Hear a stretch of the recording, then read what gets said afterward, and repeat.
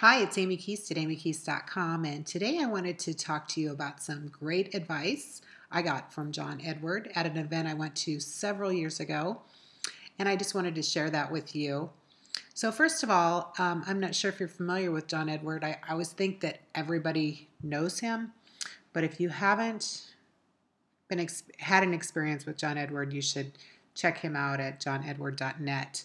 He is a psychic medium, and he talks to, say, your deceased loved ones, and has messages to go back and forth. And he does this in a very large group setting, so there could be like a conference room full of people, and he will start picking out people. It's so random, and at the end of the night, you go home like, what just happened? It is mind blowing. But anyway, he also, during his events, he will let you ask questions. And so I've seen him several times, and I've been able to ask questions. So the last time that I saw him, I don't know, it was several years ago. I remember I stood up and said, how can I do what you're doing? Because what he's doing is just unbelievable. It's just very, very wow. And he got a little annoyed and looked at me and said, I hate that question. He goes, I do what I do. Your job is to figure out what you need to do.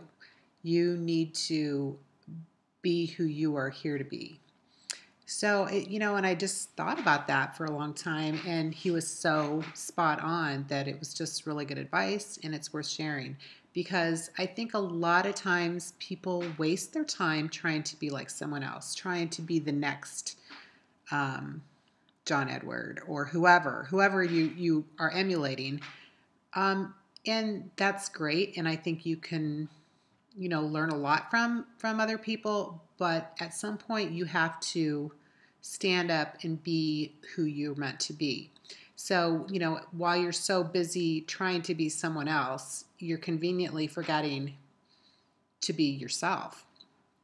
So, anyway, I just thought that was great advice, and it's really stuck with me over the years. And, you know, it just, takes time to figure out who you're supposed to be.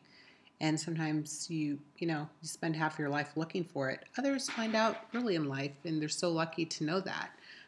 But, well, that's all I have for you today. And if you'd like to have an energy session with me or a reading, you can contact me at amykeast.com.